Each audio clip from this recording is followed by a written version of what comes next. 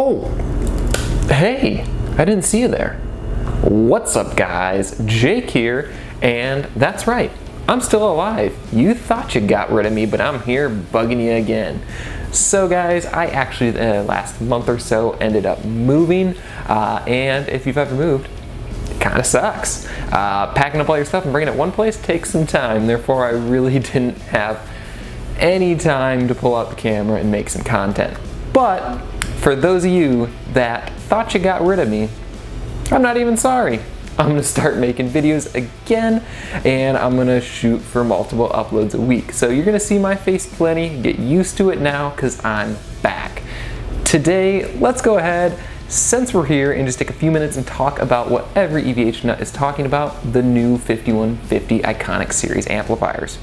So just taking a look here, these amps are much more affordable than any amp EVH has released. So they're super classy looking.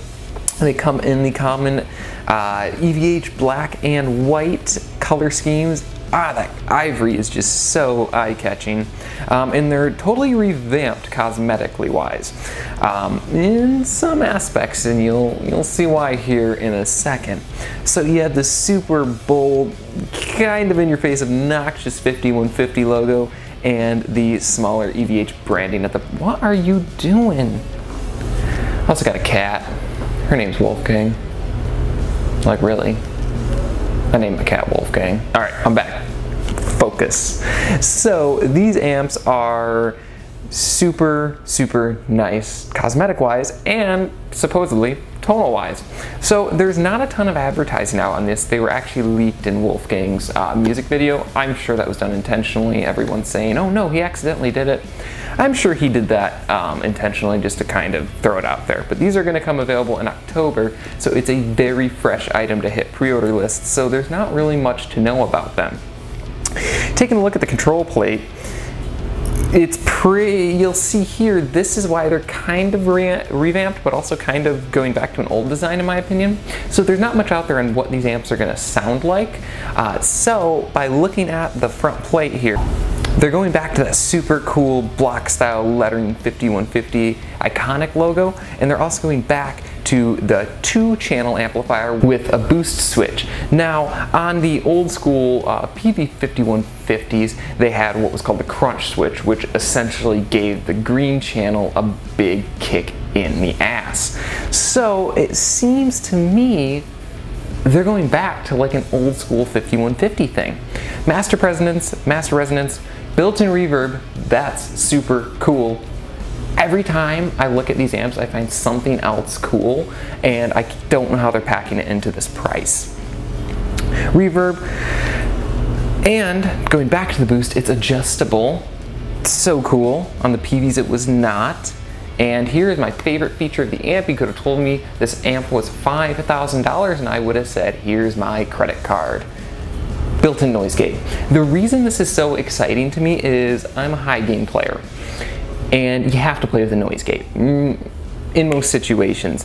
And not all pedal or even rack mountable noise gates are, play well with high gain amplifiers. And the fact that this comes with a noise gate custom voiced for this amplifier is one of the biggest selling points for me. I think that is so cool, and I'm sure it's going to work really, really well with the amp. Looking at the back plate here, you get so many more features. You have 4, 8, and 16 ohms. You can run the combos and the heads to any cabinet. Foot switchable, and they're going back to the old school thing where you can switch between the 2 channels and also kick that gain boost on and off. You have an effects loop. You have the oh so famous EVH preamp out that I don't think many people use, but everyone would probably be pissed if they got rid of it. And you get a speaker emulated XLR out. Not just a line out, they already give you the preamp out and a speaker emulated out. This is huge. That means you can run straight to an interface, straight to a PA, and get that tone with 0 volume. Zero volume. That is so cool. And then here you have a switch, oh my god, all these features to mute the power amp. Yeah, I'm pre-ordering one. Oh yeah. You have your switches on the back, which I kind of like. It keeps the front panel from getting too cluttered. It's pissing me off the amount of features in these amps. And you have a built-in power attenuator, which is on like the EVH lunchbox style heads and the old combos. So you can kick it down to 1/4 watt or go to the full 40 watts on the combos or 80 watts on the heads. I think I got all the features. I'm sure I'm missing something. Looking down in the description a little bit better.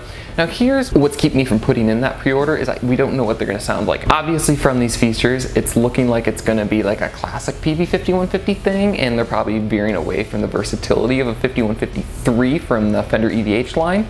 That's what it looks like by just looking at the amp, but no one's really heard one yet. I don't think anyone's gotten one, or there's any videos out there, or we're gonna have to wait for people to start getting them, or YouTubers to start blasting them on the internet. Hint, hint, EVH. Anyway. So we're really gonna have to wait for that until we can really decide what tone they're going for. Obviously it's gonna be an EVH style tone, and that might be another thing here. And that might be another thing they're trying to do here, is make it cater to EVH's tone, while those 5153s are meant for everybody, from clean and blues players to the most dirty, nasty, high gain metal you can. So they're probably going for something very Eddie based. So, last thing before you get rid of me is the price. There's a lot of good full tube amps on the market, but there's not, less than $1,000 or so, but there's not a lot of, good solid combo amps catering to high gain for that kind of money. It's, Blackstar's doing a good job at it, and Orange, and Fender. Everybody has their like $700-800 tube amp, and you're pretty decent, but not many people have one catering to us nasty high gain players. So this is huge for the market at that price point. I want to know how they're getting to that price point. $800 for all these features on the combos. Look at the price of the old 5153 EL84 combo. $1,500. All the same features, much classier looking, $800. I know they don't have as many tubes in them and this and that, but I want to know how they're doing this, because that is an incredible price point. Now the heads I'm a little confused about. They're about $100 less than a 5153 50 watt head, but I guess now that I say it out loud, these are an 80 watt amp with all the same features and more for $100 less. So I guess that price point actually makes sense for the wattage you're getting from it.